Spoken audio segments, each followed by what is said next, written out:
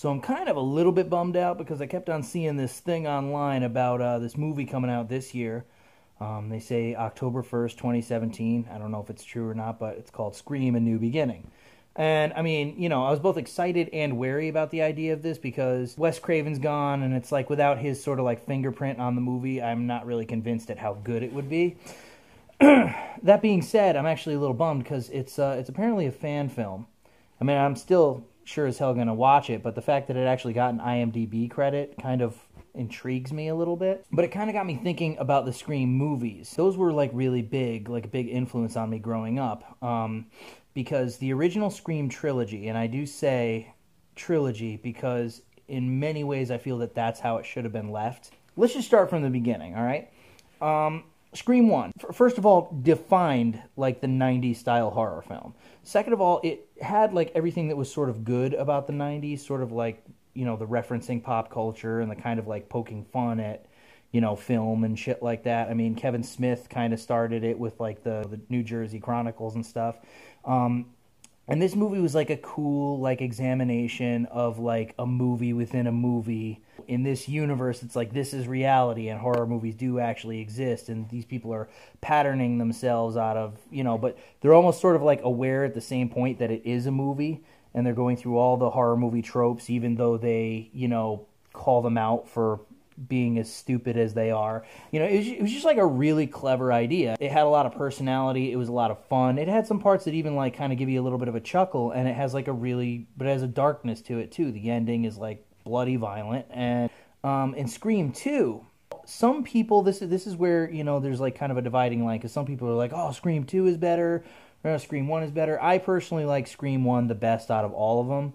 However, I will say that Scream 2 was like on the same level. Like it was a truthfully good movie in the exact same way that the original examined horror movies. Scream 2 examined sequels, and it did so just as well. And it was just as relevant. It had like its own reason for existing. I mean, I was kind of bummed about certain characters getting killed off, but somebody had to go. Again, Scream 1 and 2, great movies. They really stood out, each of them in their own way, and they were a great tribute to horror movies. Then you get to Scream 3, and I know that a lot of people don't like that. I know that that's a lot of people's least favorite Scream movie, and for a while, I kind of felt that way too. Scream 3 was written by a different dude, and in certain parts, it really, really, really shows.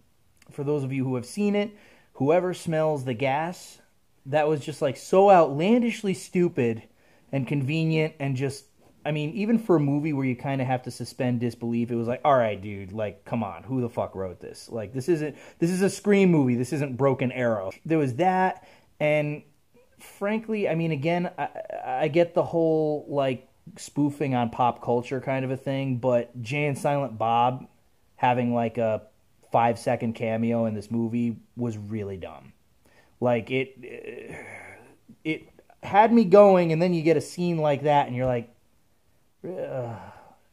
But that being said, I'm really picking apart all of the, like, negative things about Scream 3, okay? There was dumb shit like that, and there was the whole idea that, like, you know, a trilogy, like, really? Like, I can understand horror movies, and I can understand sequels, but why a trilogy? It just seems like reaching, you know? But even in a certain video that a certain somebody leaves behind, they establish the rules of the trilogy, and they basically say it's a rarity in the horror field, but it does exist.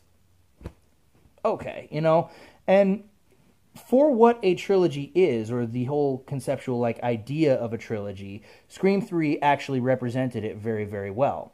There were a lot of parts of the movie that were really dark. In fact, most of it was quite good. You know, Patrick Dempsey's character was really cool, although I kind of wish he had been the killer. I think he was a more intriguing character. But the whole sort of like bringing it back to the beginning thing, they examined a trilogy just as well as they did a sequel, just as well as they did a horror movie. And for that, I thought that the first 3 Scream movies were great. And honestly, that's where they should have fucking left them. Now, Scream 4, I'm not saying it was a bad movie. I just feel that it was maybe unneeded, okay? It was just as culturally relevant, I would say, as the first 3 were, because it was all about remakes. And around that time, every goddamn horror movie that was coming out was a horror remake. And they even say in that movie that's the only one that they'll greenlight these days because it's the only like sure way to make money. But my argument would be, okay, if you wanted to not ruin the trilogy dynamic and you wanted to keep the whole remake thing going, it should have been an entirely different cast. It should have been an entirely new cast of characters. They could have had like a cameo of one of the characters, like, oh yeah, I knew something like this happened back at Woodsboro or something like that, you know, just to kind of be like, hey, Scream fans, there you go. But like, it's not really a remake, and it doesn't really represent a remake because it's all the same characters again. Also, another thing is that whole thing where, you know, you do another movie, somebody's got to die. There needs to be a sacrifice, you know, somebody's got to go. Don't get me wrong. Again, I've been following these characters for 4 films. It's almost like they're my friends. I don't want to see any of them die, but one of them should have fucking died. If you're going to bring them back, one of them should have fucking died. And they didn't. They just ate through the new cast of characters that were just in the periphery. And also, there were certain parts of the script that were, like, really, really corny. Like, Gail has, like, a really good zinger that she tells another reporter. And then, like, she turns to walk away, and she just goes, like, I still got it. It's like,